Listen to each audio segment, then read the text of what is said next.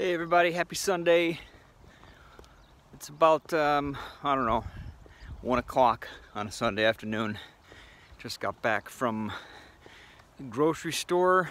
Hopefully you have already gone out, because it is not friendly at Meijer today. A little busy, obviously. Super Bowl. Big day, right? Big day.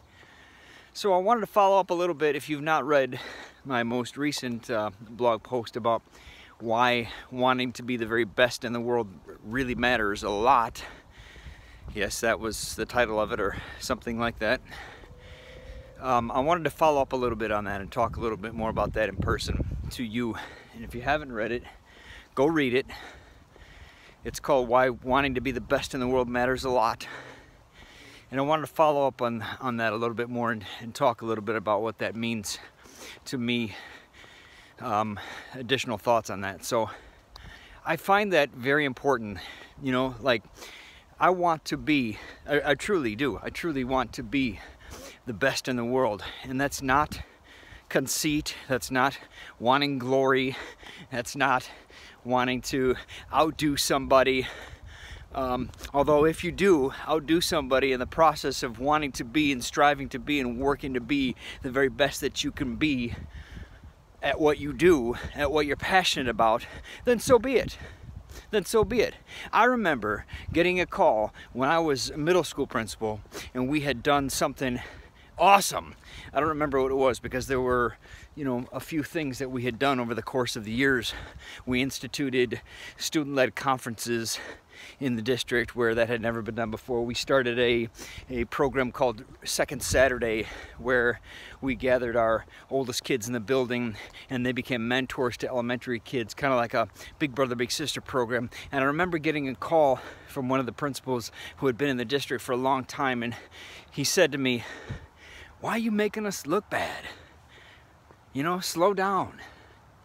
You're gonna make us have to do that stuff." And I was floored. I was literally like, I don't know what to say to you. It was on the phone. It was a phone call. I was at my desk one afternoon, and I said, "I gotta go. I'll talk to you later about it." And I hung up, and we ended the phone conversation right there.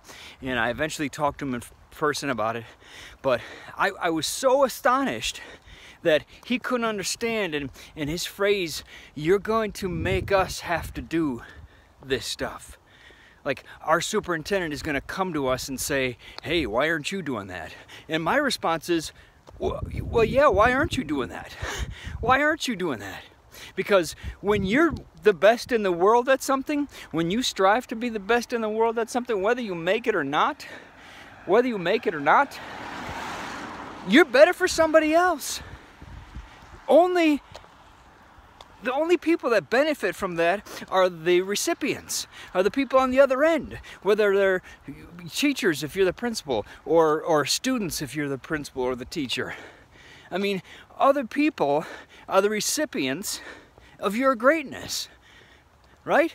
Like, that's why we do this. That's why we want to get to be the best at something. It's for other people. It's not to take the glory. It's not to take the credit. It's not to show off. It's for other people. Other people benefit from that when you show up every day and give them the best that you have in your efforts to be the best in the world at something. Happy Super Bowl Sunday. Go Rams.